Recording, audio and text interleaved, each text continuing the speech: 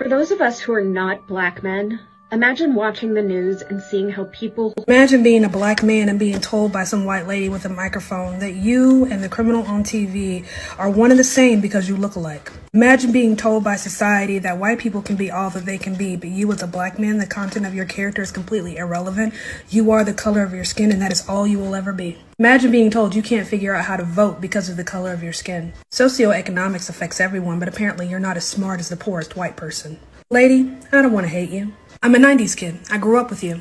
So I know you're very talented. I understand your heart is in the right place, but you are everything you preach against. You're not helping. You're making things worse. You're causing more division. You're causing more fear. Statistically speaking, I am more likely to be shot and killed by my black elderly neighbor across the street than the cop who patrols my neighborhood. Statistically speaking, homicide by cop is very rare, but people like you find power in fear, so you keep it front page news. You don't have to be a white supremacist. You can be better.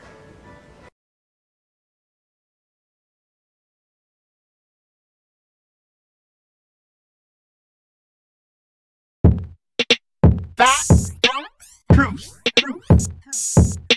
Facts and truth. And the truth shall make you free.